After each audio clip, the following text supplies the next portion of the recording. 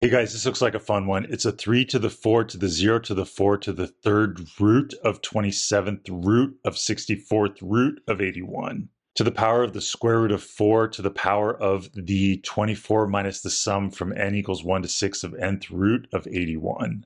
And if you want to try this one, pause it right now because I'm going to solve it in 3, 2, 1. So where do we even start? Let's go from left to right. Let's start with this right here. This is a power tower. It's 3 to the 4 to the 0 to the 4 to the 3. A power tower like a to the b to the c, that is not the same thing as a to the b whole thing to the c. If you ever have a to the b whole thing to the c, you multiply the exponents. But in a power tower, which is a to the b to the c, you don't multiply the exponents. The correct way you handle this a to the b to the c is you do b to the c first and then do a to that power. So for example, 3 to the 4 to the 0 to the 4 to the 3, you would do the 4 to the 3 first, then 0 to that, then 4 to that, then 3 to that.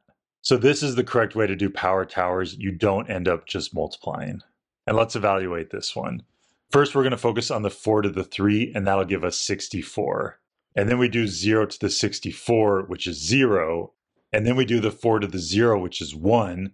And then 3 to the 1 is equal to 3. So this whole thing is equal to 3. And that means this whole thing is equal to 3. Now we know that this is a cube root of 27. And cube root of 27 is equal to 3. And that's because 3 times 3 times 3 is 27. So this whole thing is going to change into 3. Now we can do the cube root of 64. Cube root of 64 is equal to 4, and that's because 4 times 4 times 4 is 64. So this whole thing will change into 4. Now we get to do the fourth root of 81. This ends up being 3, because 3 times 3 times 3 times 3 is equal to 81. So the fourth root of 81 is going to change into 3. Now let's smush everything together, and we have another power tower going on this side. So we got to evaluate this top part first. In order to do that, we have to find out the index of the root. And in order to do this, we have to figure out the sum. So we got to figure out the sum from n equals 1 to 6 of n. Well, it's a sum, so that means we're going to add a bunch of stuff together. For the first term, we plug this 1 in for the n. That'll give us 1.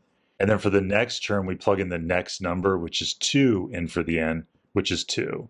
And then we're going to plug in the next number, which is 3, and the next number, which is 4, and then 5. And then when we get to the top, after we plug it in, we're done. We stop when we get to this number. And then 1 plus 2 plus 3 plus 4 plus 5 plus 6 is equal to 21.